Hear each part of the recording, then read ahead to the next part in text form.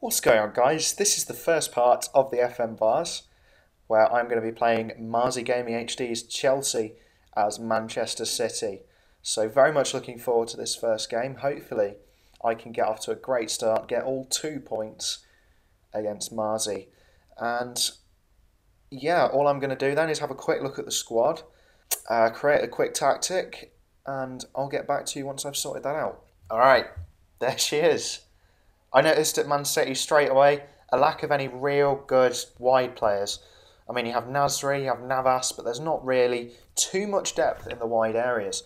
And besides, I prefer playing narrow formations anyway, so you can see we've gone with a 4-2-2-2, slightly asymmetrical. I love that little diamond at the top there. You've got Nasri, Silva, Dzeko and Aguero, all very attack-minded players in that diamond. And you've got Fernandinho and Yaya Toure behind them, giving them the freedom to go and express themselves. I sort of mulled over putting Toure further forward, but I don't know, with his advancing years and the fact that I don't know there are more creative forces at Man City to be put into this diamond, I thought his old head would best be used further back, sort of in a more defensive duty. We've gone with a flat back four, but these fullbacks will be bombing forward at any opportunity, despite the fact that they are on support and just normal goalkeepers and defenders. We've gone with control, we've gone with fluid. I don't want to be too attacking against Chelsea because the likes of Hazard, Willian really do have the pace to hurt us, and that's been reflected in the team instructions. I've not gone with push higher up. I want to play narrower and exploit the middle, obviously, because of the way the team is set up formation-wise. I've got typical possession-based instructions here. I'll probably be looking to change some of these in the match anyway, if I find any problems with the tactics. So that's a very brief explanation of how I've set Man City up tactically to try and beat MarsyGamingHD's Chelsea. I think we're ready to go into the game, so I will see you there. Alright then, it's match day. It's the Versus Cup. It's Man City against Chelsea. I'm very curious to see how Marsy has set up his Chelsea side. He seems to have not taken half as much time to setting his tactic up as I did. So hopefully that's selected. Of course I want Big Vinny Company as captain. I'm pretty confident about this, I'm not going to lie. I think the tactic will work. It's a tactic I've tried on various different offline saves. The diamond at the top really does seem to be very effective. Two down the middle, but two sort of wider. It does confuse at least AI defences. We'll see if it confuses Chelsea's defence today. And just to go over the lineup again, you've got Joe Hart in goal, back four of Kolarov, Mangala, Company, Zabaleta, Fernandinho and Toure doing all the dirty work in midfield. It's just gone off, but the front four, Silva and Nasri just behind, and Aguero and Dzeko leading the line for us today, as we wait now for FM Classic to do its thing. They've gone with a bloody hell. I wasn't expecting him to be so hipster. It is a very sort of basic hipster formation, but I'm very proud of him for choosing to go with such an asymmetric formation. It should be a clash of two titanic tactical minds. But his lineup, it seems Felipe Luis in particular is being pushed forward at left back. Maybe I could exploit the left flank if he finds himself caught out of position. Ivanovic, to nowhere near the same extent, his crossing stats and his sort of support stats aren't really as good, so I can understand why he's done that. Fabregas and Matic, obviously, good centre mid pairing, with Willian pushed slightly further back. Good defensive qualities Willian has for someone with such a slight figure. 3D camera, so let's hope my computer can manage to hack that. Chelsea will kick us off. And the game's going very slowly. That's the first thing I will notice.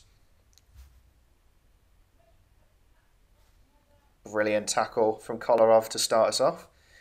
One thing I've noticed straight away is the face packs aren't completely broken on FM Classic like they were in the FM League. And the first real sort of meaningful highlight here comes from Chelsea. Costa whips it in and Zabaleta deals with it well. Let's get the ball forward now. Dzeko, hold it up. That's brilliant. Aguero, what can he do? As part of the leading line of this diamond, he's going to shoot. It's going to be well wide. But good effort there from Aguero. Another highlight. Again, it starts deep in our half. Could we possibly counter? Or will Chelsea get a lovely, well-worked set-piece goal here? Hazard's going to skip through the defence. That's... Oh, what a clearance from Toure. Lovely stuff. I got him back there to do the dirty work. I wasn't sure whether I was sacrificing some of his attacking talent, but he's certainly done a job at defence there. Great clearance, and we survived that scare. They've definitely had the first clear-cut chance of the match, despite our earlier, quote-unquote, dominance. Currently very fearful of my laptop overheating and melting the table beneath me. It seems to be taking a lot out of its processing power. It's taken roughly 20 real minutes to sim 20 minutes in the game. And company will deal with it, and maybe we can launch another attack here. Zabaleta on the flanks. I said they would get forward despite their deceiving position on the tactical layout, but no. Oscar maybe can set up an attack here. Willian whips it in early. Diego Costa, it's 1-0. Bugger. They've had us on the counter. They've been better in the first 20 or so minutes. Disappointing. Let's see if we can bounce back. And now Chelsea have another highlight. This could be embarrassing. I draw conclusions way too quickly. The moment they have the ball in our half, it's embarrassing. Go on. And Terry slipped. It's Aguero. It's 1-1 straight away. Aguero. Get in there. John Terry's mistake and Sergio Aguero. Of course he capitalises. He is world class. And it doesn't matter what tactical role they set him up as there. He's always going to gobble up a chance like that. John Terry's mistake, and it's 1-1 straight away. I believe that we will win. And now a set piece comes in. They're not going to do another... Oh, nobody's marking Terry. Cahill, the two defenders combine. And this could be a really high-scoring game, I think. 2-1 within 30 minutes. What was that?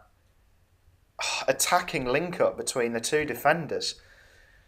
Basic set-piece defending, and I very much regret not doing much on the set pieces now. Unbelievable scenes. It's 2-1 to Chelsea. And just as I thought we were starting to get more into this game, it's turned out they've pegged us back again, and we have to go again. We have to hope that John Terry will slip up and give us another gilt-edged chance for Aguero. He seems to be the only one capable of doing well in scoring in this game. Ivanovic now to Diego Costa. Willian whips it in. Diego doesn't even whip it in, to be fair. Mangala clears. Felipe Luis will sort of amble back towards the ball under no pressure, despite Dzeko being there. Lumps of long ball forward. Long ball United over here. And now Joe Hart. I don't know why I'm commentating so excitedly over a long punt forward. That wasn't a long ball. That was a direct pass. Aguero on the volley, and he scoops it over the bar.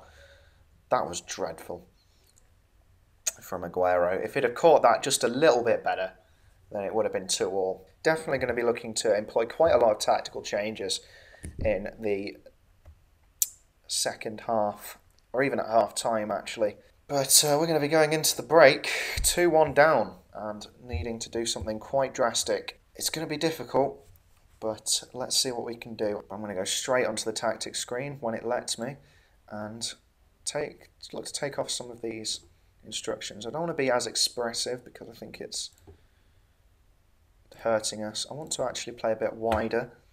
I think it's just too bogged down in the middle at the moment. The overlapping fullbacks and the sort of edges of the diamond should be the players that provide the width for us. I'm going to push a bit higher up. I'm going to not go as short in the passing, and I think we are good to go there for the second half. I'm sure Marsy is very happy with his first half and is not looking to change much in the tactics. Okay, we seem to be off for the second half without the pointless start of the second half highlight.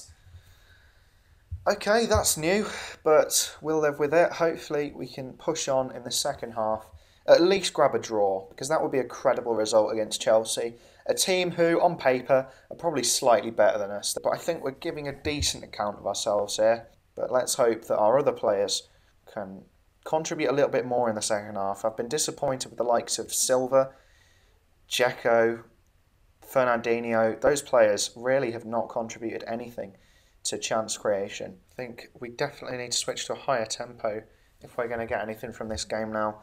We're, I think, just dwelling on the ball too much. I think you want to see the ball getting worked into the box a bit better. You want to see us be a bit more patient and just have better quality chances. That's the thing about Chelsea. In this game, they've had better quality chances than us, and they've taken them. Now Kolarov with a throw. It was good that we're deep in their half for once. David Silva, can you actually do something in this match? Have I made a mistake in sitting you too deep? We've got a penalty. Willian has tripped, I think it was Dzeko. I'd be surprised. He's a big guy. It's going to be Yaya Toure, I think, who's going to take it as the club captain and probably the most calm and composed set-piece taker. Let's see what he can do from the spot. If he misses, I'm going to tear my hair out. I think we've worked very hard for this opportunity. Let's level the game. Come on, Yaya. Don't let me down, son. Bang! Straight through the middle. Courtois goes the wrong way. It's 2-2. Yaya Toure. Get in there.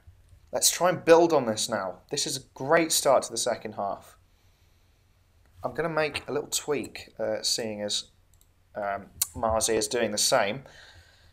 I'm going to switch Nasri and Silva around. I want to get Silva more involved in the game because he's more dangerous going forward than Nasri. Nasri can sit back, maybe spray out a few passes at the base of this diamond and really do some damage there. I want Silva further forward for sure. And let's see what that little change actually does then to the team. Loic Remy has come on for Willian. That is an interesting change. It's going to be a bit more pace about them now. So I'm not going to push higher up. Have I got that in my instructions? That's quick substitutions. Learn to FM. Yeah, maybe don't push higher up. Cheers, pal. We've got another highlight then. Just about 10 minutes later. Ivanovic to Matic. It's decent pressing we're doing, but Chelsea probably can find a way out from this. It's Hazard to Ramirez, who I haven't seen, is maybe also a substitute. Good tackle from Kolarov. That's really enthusiastic play from the Serbian, I want to say. Silva now switches it to Dzeko. This is a counter. Aguero, how did you miss that? Oh, it was deflected actually. It's a corner. I thought that was the miss of the season. He only had the keeper to beat, but I think one of their defenders got a tackle in. Silva now whips it in, and that's going to be cleared by Ivanovic. Unlucky, lads. Let's make some substitutions. So I think Fernandinho has had a poor game. Zabaleta also has a knock. So what I'm going to do then is bring Sanya on for Zabaleta. Like-for-like change there. Another like-for-like change will be, I'm going to go with Frank Lampard over Fernando as the ball-winning midfielder. Bit of an odd role for Frank Lampard. We're used to seeing him be a playmaker, but I definitely think Yaya Toure is best as the playmaker. Hopefully we can grab this. Oh no, Fabregas is going to score this. GG. No re. Oh, Hazard pounces on the rebound. Oh no, he doesn't. See, that's the thing with pessimism. You're either correct or you're pleasantly surprised, and I'm pleasantly surprised there because Fabregas had a golden chance to score that free kick and win the game possibly for Chelsea, but he hasn't taken it. So the game is still deadlocked after 75 minutes. Okay, 10 minutes to go then, and I'm going to make a final change. I'm going to bring Jovetic on for Dzeko, who's had a pretty poor game in all fairness. Decent at holding up the play, but not really contributing too much going forward. I'm going to turn back, push higher up, turn it back on, going much higher tempo. Another highlight. I prefer it not to be one, to be honest. I'd take a draw at this point. Remy, Fabregas, and Sanya now with the interception. Launches it forward to a Chelsea player. Nice one. That's what I bought you on for.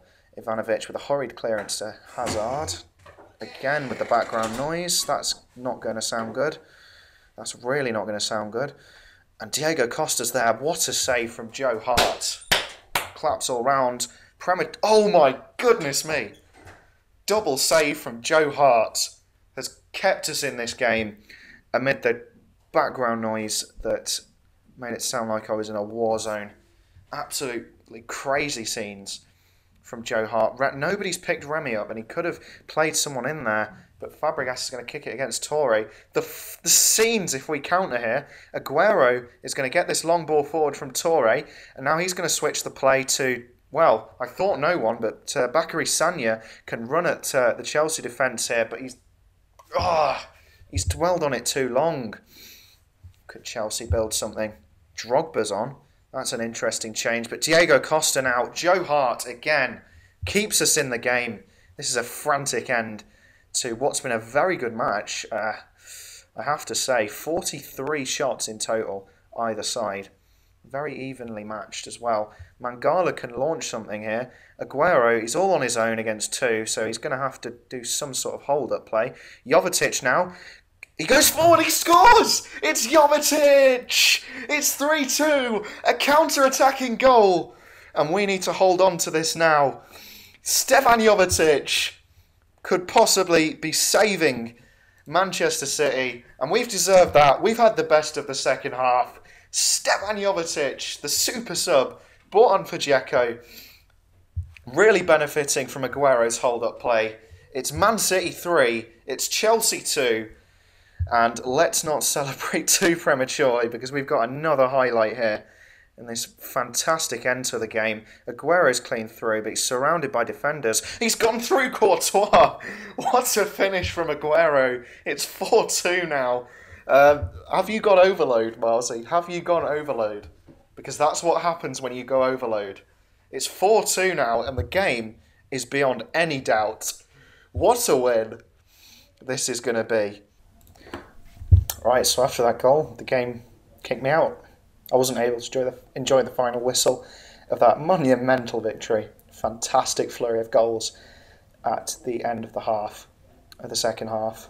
Great win for us. I knew if I just tweaked my tactics a little bit to something that, I don't know, was sort of more tried and tested, that I would be able to get the result that I know I can get.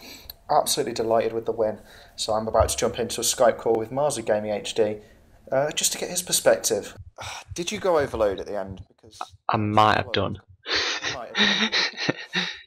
I called it in my video. Yeah, the formation was a bit off. The formation was great. No complaints about the formation. It was a battle of some very good hipster. I even played Drogba. That's how desperate I was. I saw that. I thought, bloody hell, he's lost it. When it was 2-2 though, I think I deserved to win. We had so many chances, and then I went 2 attacking, and you broke. Yeah, that's right. I think I just held my nerve a bit more when it was level, and when, both of us had to roll the dice. I think that's probably what won me the game, but I'd say the chance creation was fairly even. I wouldn't say, well, in the first half you created more, but it was even in the second half, definitely.